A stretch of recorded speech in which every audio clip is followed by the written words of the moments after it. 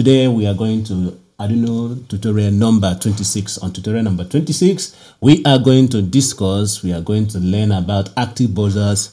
On tutorial number 25, we learned about the LED, RGB LED. So if you can go to my previous tutorial, you see series of tutorial we have learned and other things we have done in Arduino. You can also go to my YouTube channel, Mr. Great Tech, and you will see a lot of things are in my YouTube channel. So you can go to my YouTube channel, you will see a lot of things, a lot of Arduino contents I've created, and that is it. Okay, so understanding how to use RGB LED, how to use your computer hard drive, and these are bonus tutorials. How to use computer ATX power supply, these are bonus tutorials. How to read strings from Arduino serial monitor, and how to read numbers from Arduino serial monitors. Understanding how to use Arduino while loop command, tutorial number 22. Understanding Arduino for loop command with serial monitor, and the rest of them. So there are a lot of contents that I've created, a lot of tutorials I've created in Mr. Great Tech. This is my YouTube channel, so you can go there, and also you can go to my Facebook, and if you get to my Facebook, I can get all those things and Mr. Great and some tutorial. I'll also in my Facebook account, Facebook, I show you. You can go to my Facebook and you can see in Mr. Great Tech Review, my page. You can also see a lot of tutorial on Arduino. All of them, they are there in my Facebook. Okay, so that is it, and that is all for now. And we are in today's tutorial, we are going to discuss about active buzzers, and after the active buzzer, we are going to go to the passive buzzer. So I'm not going to waste too much of time in active buzzer. I'm going to go straight to the point and discuss, so that we can discuss about these components, and that is it. Okay, so this is buzzer. This is buzzer. If you open your Arduino, the starter kit, there are two types of buzzer in your starter kit. This is the starter kit. There are two types of buzzer in this starter kit. So, and more especially, the starter kit is very important. If you don't have it, you also try to get it. So, but outside, in addition to the ones you have in your starter kit, also I have this one with me here. This is I can purchase it in the market. This is an active buzzer. These are active buzzers, are buzzers that when you supply DC voltage, they can buzz. And passive buzzers are buzzers that you don't need DC voltage, they need alternating voltage or pulse width modulating voltage for them to do what? For them to sound. So I can make this one to sound by just connecting it. This one says it's what, 3 to 24 volts. So I have 9 volts battery here, so it can still go. While these ones are 5 volts. These ones are 5 volts buzzers, and active and passive buzzers. Okay, these ones are 5 volts. You don't need to supply 9 volts to it. So I will use Arduino to power these small ones. Okay, so now let's see how this one sound. And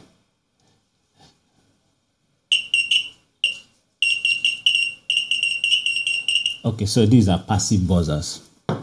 So they are one of the output devices you use in Arduino programming, Arduino hardware, and you have your output device in your Arduino when we are using the LED, the RGB LED, the normal LED.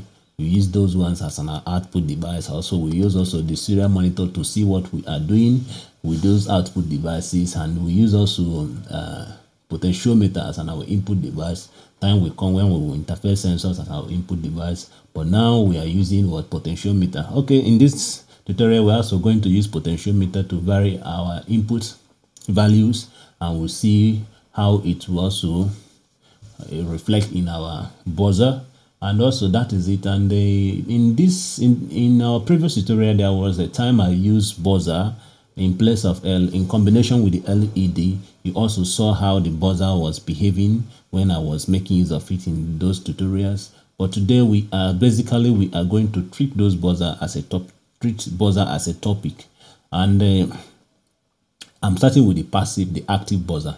The active buzzer is an output device that makes a sound. Buzzer, like the name is, buzzer. So it makes a sound once voltage is applied to the plus and minus pins. It makes a sound. This is 5 volts buzzer. we apply 5 volts to it, it start making a sound. So let's apply 5 volts. It's very simple. Then how to know it is active or passive in your kit. You have two types of buzzer. So let me pick it up with the camera. Okay, so you have two types here. The one that has a green, the one with okay, so the one with green, the green bottom back here is the one that is passive, and the one with black, all black here, the one with all black, all the back they are black, is the active buzzer. So this one that has green, you can see the green board, the green motherboard here is the one, is the what, the passive buzzer. And you can also see plus and minus, it's also written there, the polarities are there. In the active buzzer, when you turn it up, when you turn the active buzzer here, let me put it in variable so that it can be about to. When you turn the active buzzer, you can see the plus. Where you have the plus is the positive leg. So you follow the plus sign, go down, you have the what? The positive leg, and the other one is the negative leg. So this buzzer is what we are going to discuss now, which is the active buzzer. So I will link it up. I will connect my positive. I use my white. I use my white jumper to do my positive, and I use my black jumper to do my negative. So I'm going to power my Arduino with my computer. Then I'm just gonna supply 5 volts. I'm just gonna pick ground. I'm just gonna connect ground to ground and just look for 5 volts. And here it is. It start buzzing. So this is it. Okay, so we are going to write a code so that we can be able to control it with a code and see what we can do with the IDE regarding to active buzzer. Okay, once again, you can also see that I have my potentiometer. In this potentiometer, this is how I wired my potentiometer, because I'm not going to make use of the breadboard, because what I'm doing today, there's no interface of resistor, no current limiting resistor. So and this is not necessary for now, so I'm gonna keep it one side. So I'm going to make use of my buzzer,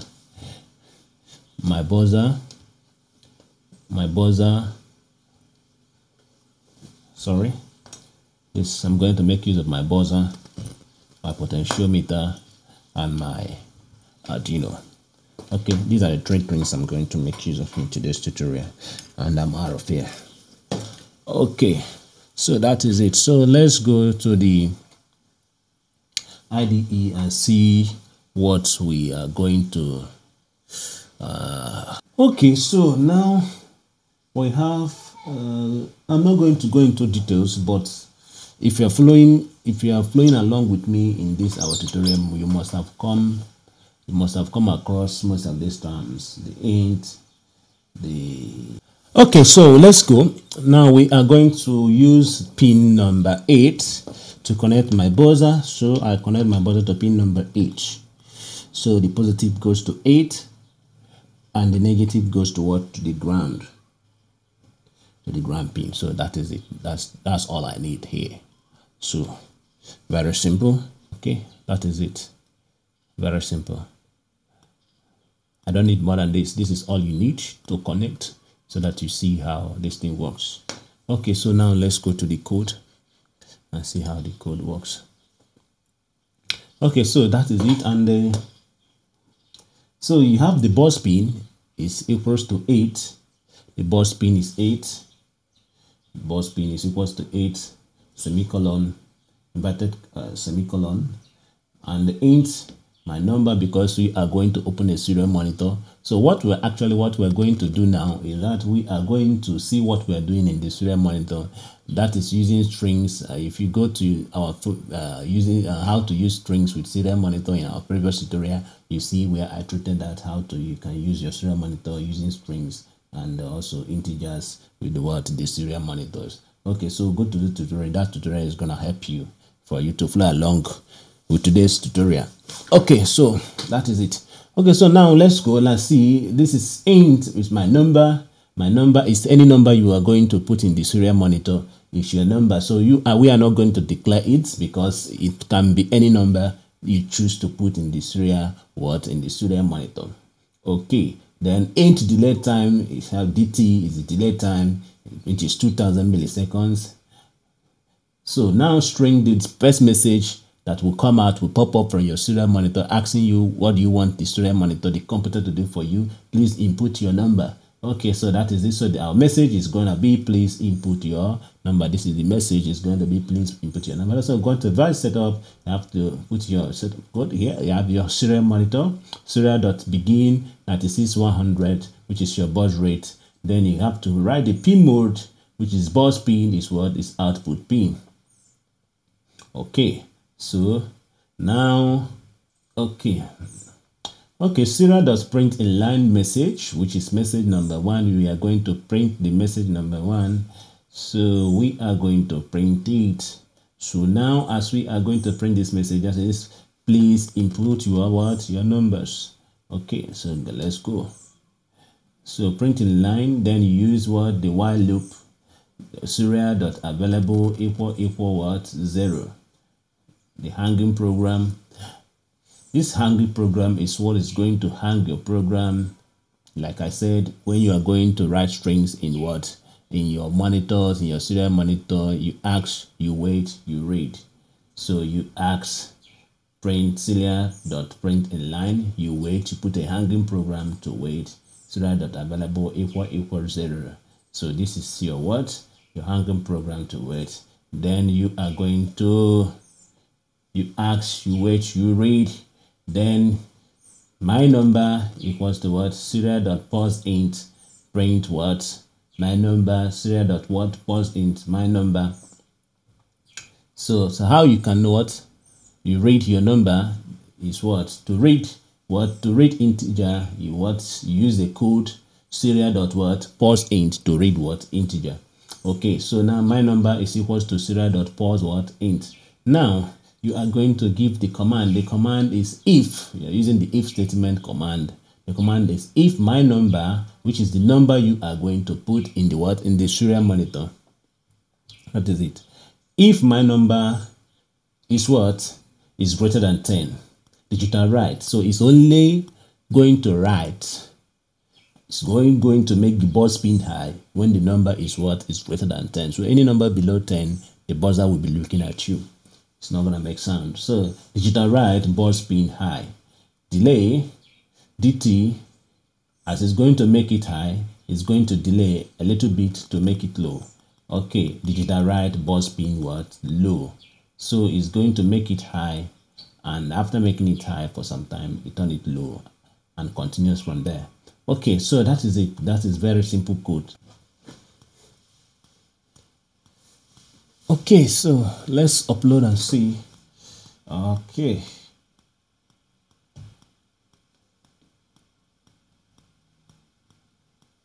Okay, good. Let's open our serial monitor. Let's see what is going on. Okay, please input your number. Okay, let me just so that you also see what is going on here. Okay, so please input your number. So let me put 11.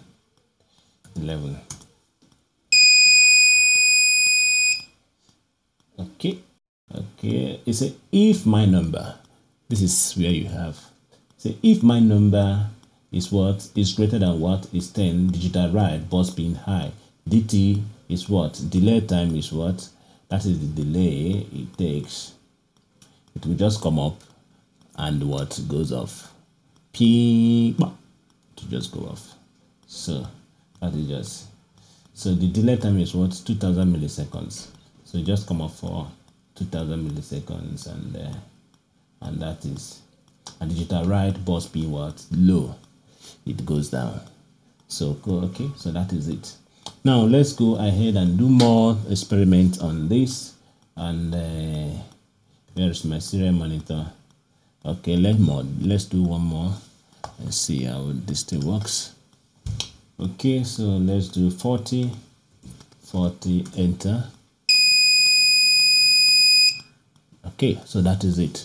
So that is the experiment with the active buzzer, and shows you. So now let's go and add up and add the potentiometer, so that we can see how we can also interface, use potentiometer as as an input device, so that we can also vary our input figures. And at some certain point, we want it at a warning point, maybe at 1000, we want the buzzer to sound. When we are exceeding when we exceed 1000, we want the buzzer to sound, or when we exceed 500, depending on how we program. So let's go and do that one and see how it works. So very simple. So now you have your LED, you have your potentiometer, just like I said, the first leg in your potentiometer, your first leg here, your first leg, sorry, your first leg here. This is my first leg, this is my middle leg, this is my last leg. This first leg goes to the ground, the middle one goes to the what? To A3, which is what? My output, my input goes to the input of A3, and this one goes to what? To 5 volts. So that is how we are going to do it. So okay, so let's look for a ground. This is a ground. Let's look for a ground. Let's look for 5 volts. This is 5 volts. This is 5 volts, and let's look for A3 as my input pin. This is A3, and we are done.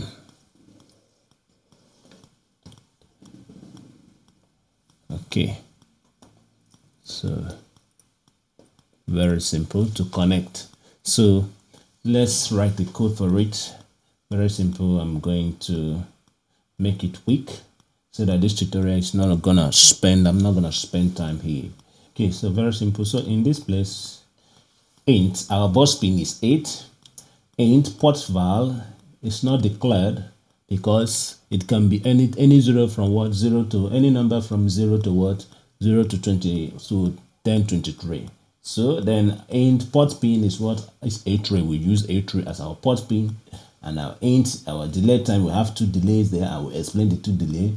DT is 200 milliseconds, and another long D is 5,000 milliseconds, and some experiments. Okay, so that is all you need. Okay, in this place. Okay, so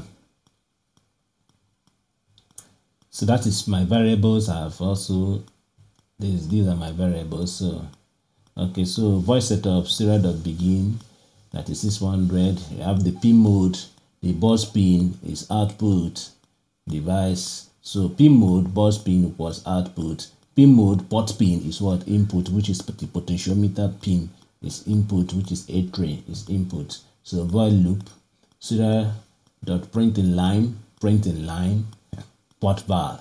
I'm gonna print port val. Serial.println. So I'm going to print the potentiometer value, so that you see what I'm doing, what the potentiometer value is reading. So, and the DT is the delay time, so that it's not going to read very fast. It's not going to read very fast. So it's going to be reading it at the interval of what? And the interval of DT is what? 200 milliseconds. So that is my first delay there. So that is where you use that DT. So you can choose not to put it, and you can still, the program is still going to work without it. So now let's go port value. You see analog is equal to analog read port pin. Yeah, this is where you have declared it. The port val is equal to what? Analog what? Read. An analog read. So port val is what? Analog read. It's reading from what? What is it reading? It's reading from what? From the port pin. So that is it. In parentheses, port pin. So if statement, we are going to use statement. If port val is what? If port val is what? Is what? Greater than what? 1000. Digital write port pin high. Delay DT, which is what? 200 100 what milliseconds. Digital write, bus speed what low. Okay, very simple. And on the low side, I decided to use long delay. Then the program starts up again. Okay, so that is it. So on this condition, it will comes up and is going to, okay, very simple, just like I said. If port val is what is greater than what 1000, the scale of 1000, digital write, bus speed high, delay dt 2 milliseconds, digital write, bus speed low, dt what long d, which is what 5000 milliseconds. So okay, let's try this experiment and see how it goes. I'll upload it, then I'll open my serial monitor.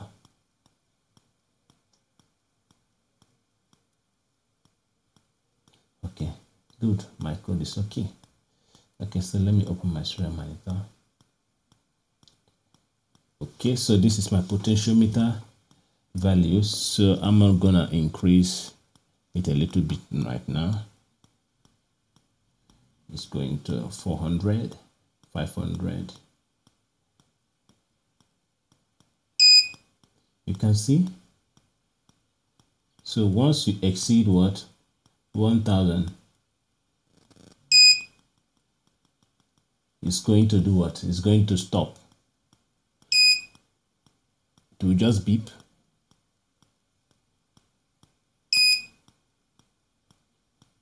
You can see it.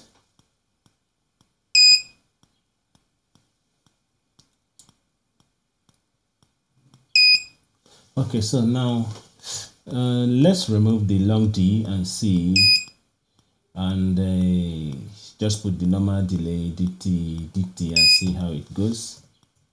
And dt. Okay.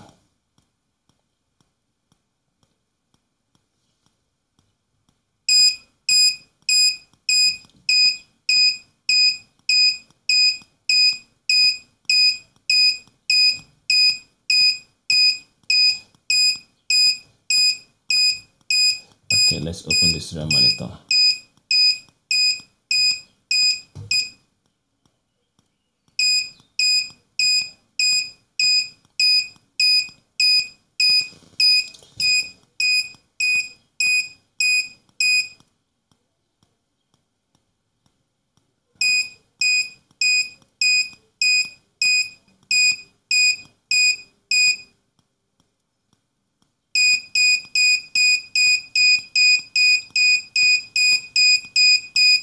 Okay, so now no delay. I've removed all my delay. Now I don't no sound again. It will just come up. It will just immediately it comes up, it goes low immediately. So you are not going to see anything. So if you want to see something, you are going to clean this one. Okay.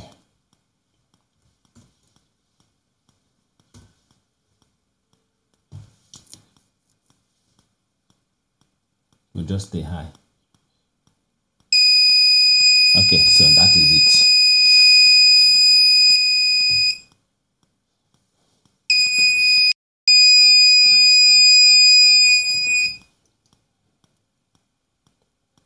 Okay,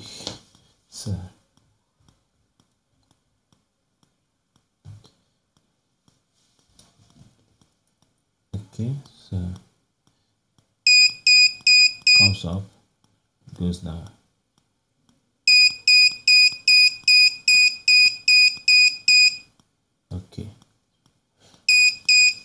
Okay, so this is where we are going to call it a day on this program of Active Buzzer.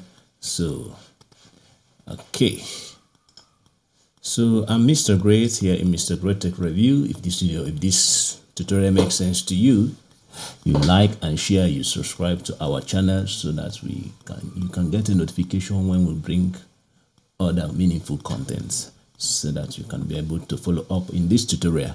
So that is it. So this is where we are going to call it today. And today's tutorial is very simple. It's straightforward, direct practicals on passive, how to use your active buzzer, how to use your active buzzer. And our next tutorial, we are going to do the passive buzzer and also how to use your passive buzzer. Like I said, in passive buzzer, you have to modulate, you have to apply an alternating signal for the passive buzzer to come on.